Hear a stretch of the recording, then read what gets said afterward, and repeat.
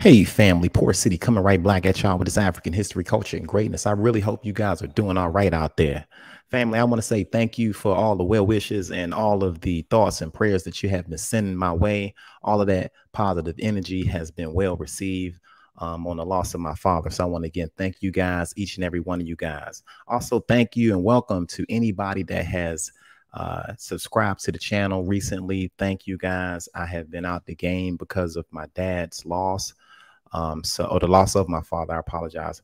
But I'm back in action. And since I've been back, I noticed that we got some interesting things in the news waves here recently.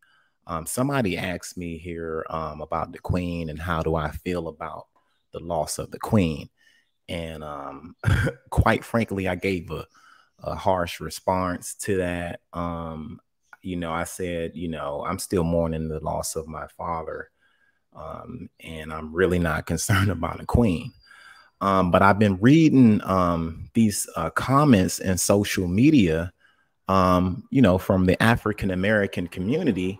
And a lot of them are feeling really, saddened about the loss. I can understand about a loss. I recently had a loss myself.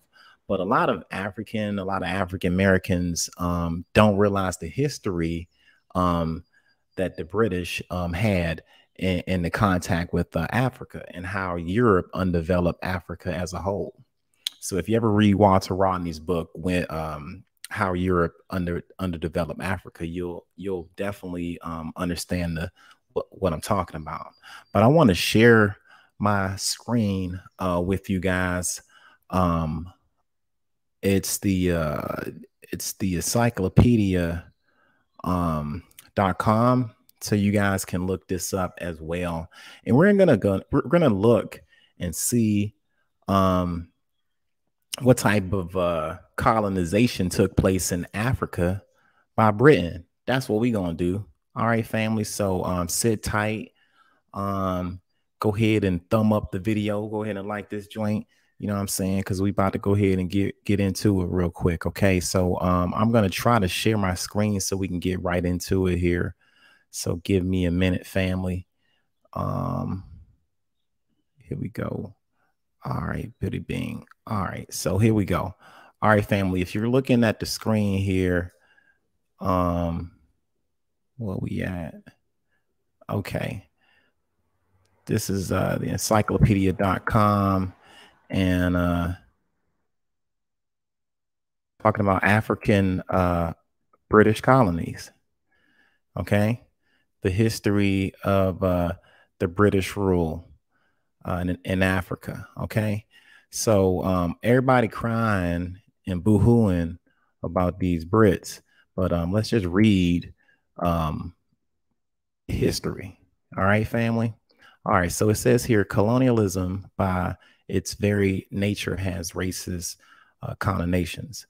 British colonialism in particularly was structured as a dictatorship using violence to pacify the colonial subjects and to maintain order. There was no input from colonized in the way that they were governed. All right, so it just breaks it down, and we're going to go down a little further on how British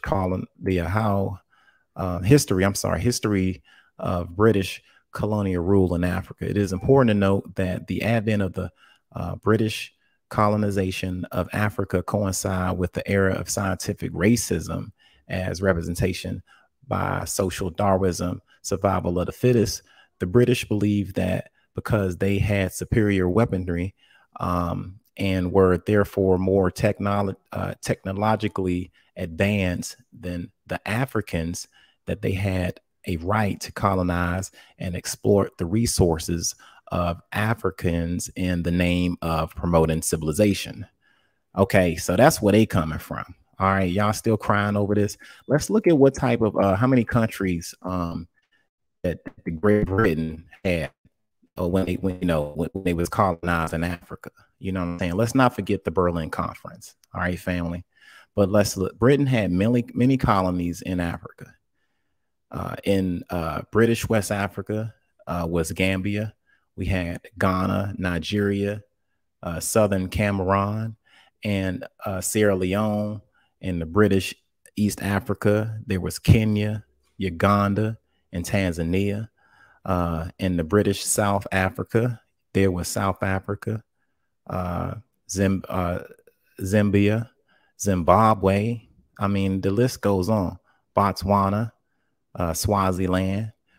Britain had a strange and unique colonial history in Kemet.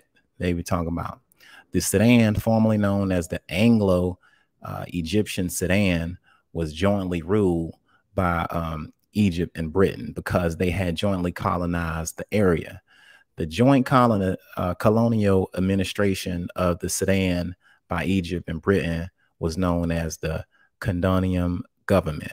The British system of government affected the type of racial and ethnic problems that all of the Britain's African colonies had during the colonial period. The immediate post-colonial period and from 1980 into the 21st century. All right.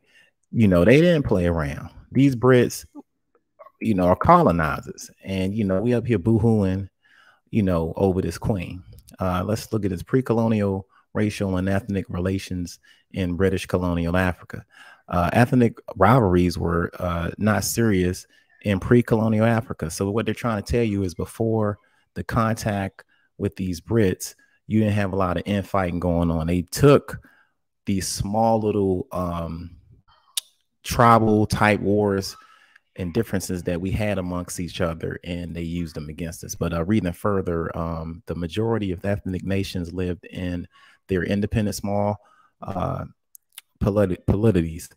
They were, however, some large conquering empires, Burgundian Empire in Uganda, the Zulus in South Africa, the Mutaba Empire, and Sona people in Zambia, if I'm pronouncing that correctly, Great Zimbabwe, the Benin Empire. Shout out to Nigeria. That's where my people are from. The Kingdom of Yoruba, Ife, Oyo, and Abadan, Asante in Guinea, Ghana. I'm sorry. The Fulani Empire in northern Nigeria, which even tried to extend its region in Sierra Leone.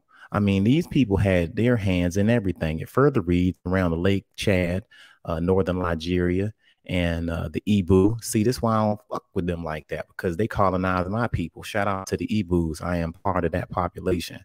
I am the descendant of an Ibu. Igbo.